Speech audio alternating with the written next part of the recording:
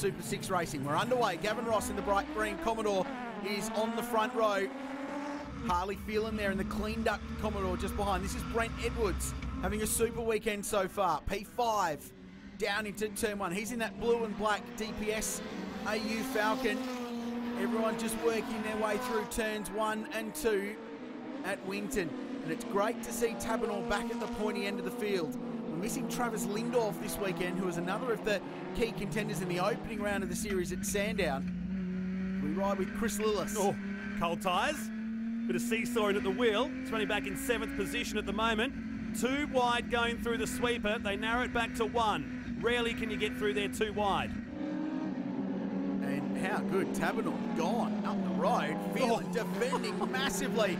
They're all sideways through turn 6. The braking zone into 7. Luke Westall just looking down the inside of Michael Barch, the former V8 touring car and V8 Ute racer.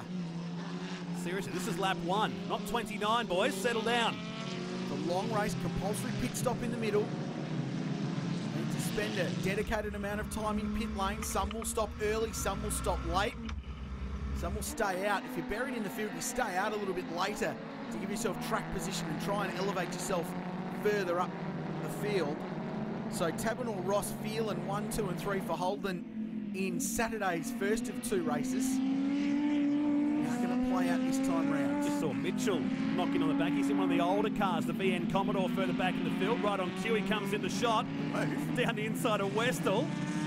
Those VNs were tough cars in their day. Luke's having a tough weekend. He's traditionally a very front runner in this series. Here's Brent Edwards going side by side across the strike and down into turn 1. He's on the preferred racing line. Does he get through? Oh, just around the outside. Good racing, isn't it? This category is unbelievable. The side-by-side action they put on every single round is phenomenal. Well, the passy move at the bottom here, so the 77 locks a break of Bevan. He's going to run at a racetrack, or is he? Brent Edwards gives him a serve up and unloads himself at the same time. Lucky not to spear off into the gravel trap himself. And the 77 just works his way through. So Bevan back in the mix and Edwards goes back around the outside. And look at Luke Westall now, who's just jumped up into the equation here.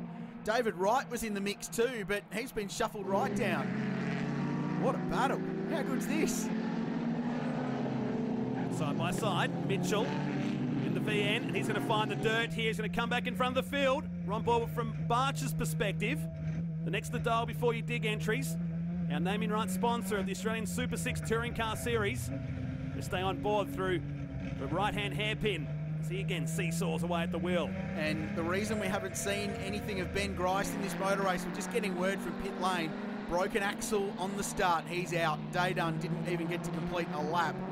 He missed setting a time in the top 10 shootout in qualifying because he went into his garage rather than stay in park for May, and that removed him and put him down the field. This was that amazing exchange. Have a look at this.